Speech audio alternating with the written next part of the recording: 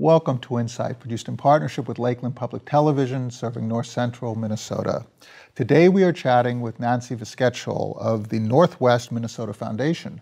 Nancy has generously agreed to share some of her experience with us. I'd like to thank you, Nancy, for joining us today. Thank you. So talk about the work of the foundation serving such a geographically dispersed area and providing for so many different needs. Your programs are quite diverse and quite fascinating. So talk first about the structure of the work that you actually do for Northwest Minnesota. Well, that's a very interesting question. It's one of the things we say at our office: if there's cars in the parking lot, we're not doing our job. We serve over 14,400 square miles, and we serve it, a lot of it we serve face-to-face, getting out and meeting with people, finding out the needs that they have, and trying to develop programming that meets those needs. And we really break it down into a couple of kind of big buckets, if you will. Some is the work that we do directly, the programs that we serve, and then work that we do by supporting others, by supporting other nonprofits in the region, by supporting communities in the work that they do within their communities. So we are very unique. We're one of the Minnesota of only 6 initiative foundations in Minnesota, nothing like us in the rest of the country. We have lending programs. We're one of very few that actually have IRS designation of lending as a charitable purpose. So we have hundreds of thousands of dollars a year that go out in loans to businesses throughout the region through a multitude of different lending programs. SBA, small lending programs, what people know as microloans in other countries of $100 or a few $100s in Africa or Asia. Here, it takes $35,000 to $50,000 to be a microloan, a different scale, but we do have those for starting entrepreneurs. To gap lending programs where we're working with banks or other lenders to meet the needs where a loan just won't come together because there is that gap to make that deal actually work. So a big loan that needs to be syndicated and a number of lenders come together to make that loan work. So we have lending that occurs throughout the 12 counties of Northwest Minnesota.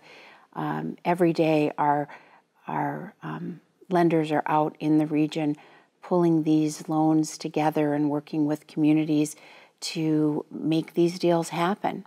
So you have a number of different competencies all in the organization. So let's take these areas one at a time. Let's start off with the first area that you mentioned, the programs that you administered. Describe those programs. So I talked about the lending a bit. We do run the lending programs. And one thing I would add to that, you talked about the hard-nosed lending.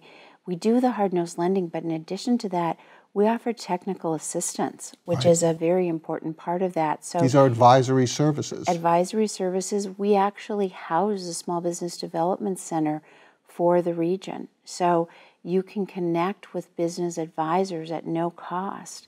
We've worked with trainings related to Parent Aware, which is a big program in Minnesota for upping the quality of child care that's provided through the region or through the state, and ties into programs on the state level for scholarship dollars that are available.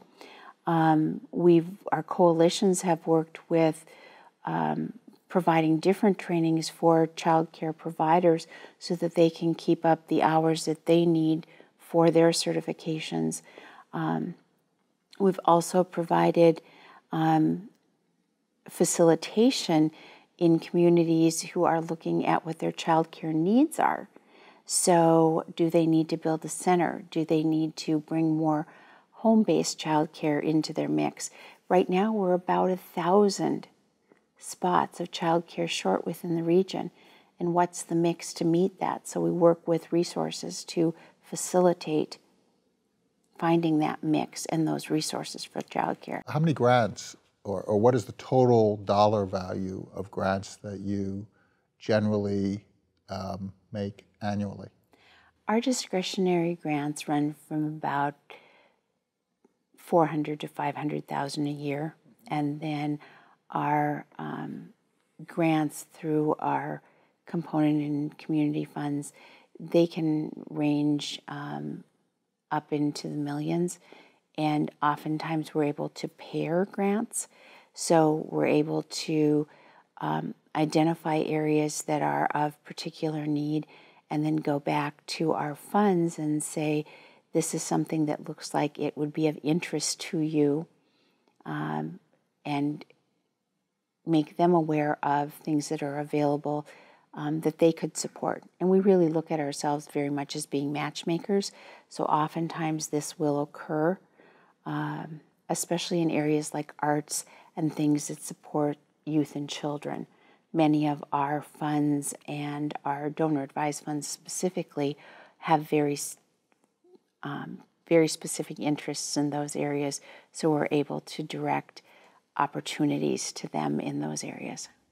In terms of the third area, which is the lending area, how does that function?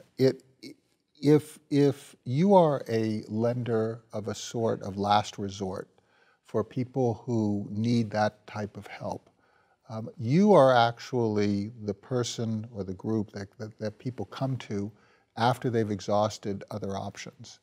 So how does that work? How do you protect the asset base that you lend out with the expectation that you'll receive at least a preponderance of those funds back and can rotate them back into the community later on for another tranche of lending?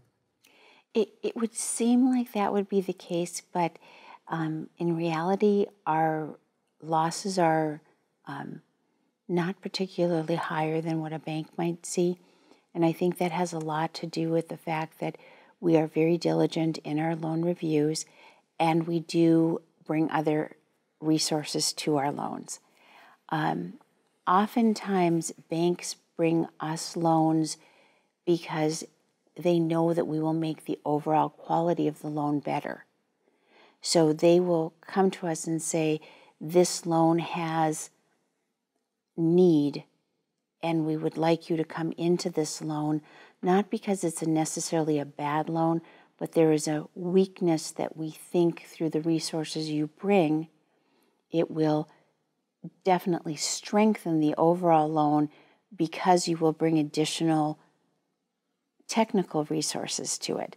Because we have a more patient attitude and we have more technical resources, basically we are in it for a different reason. So an example might be someone who a bank feels is a good credit risk, provided they receive additional counseling to help them achieve their vision that necessitates the loan in the first place.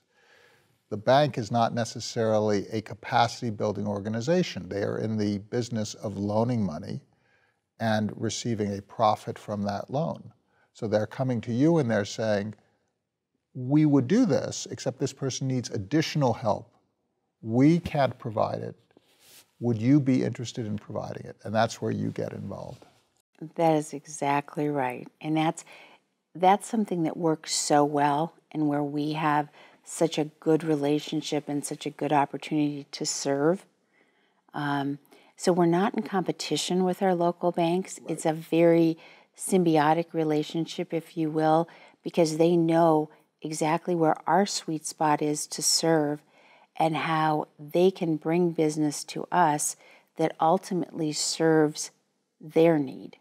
Plus, the strength here for the community is that as you help your clients to evolve their own expertise, the next time that client might need a loan, they may be in a different circumstance, a different place with different expertise. They can go back to the bank, and the bank could perhaps at that point make the loan without the need of those additional services. So you're creating a market for the banks for the future by providing this training that only experience can afford. That's absolutely right. In fact, the best success story is when someone comes in for a small SBA loan, and then they move up to the GAP loan program, and then ultimately they outgrow us, and they go to the bank and they don't need us anymore. And then ultimately they become a donor back because they have amassed wealth. Right. That's the perfect circle, and that's the circle we like to see. What kind of people come to you for loans and for what type of purposes? We have one area that we do always keep a focus on, and that is what we call essential services. Our small towns are very important within the region, and we want to make sure that we always keep our eye on having that hardware store or that grocery store or gas station or those things that are so absolutely critical to the population of those towns. And so on the retail side, those are where we do focus some of our energies as well. Nancy Vyskocil, thank you so much for sharing the work of the Northwest Minnesota Foundation, and thank you so much for your insights.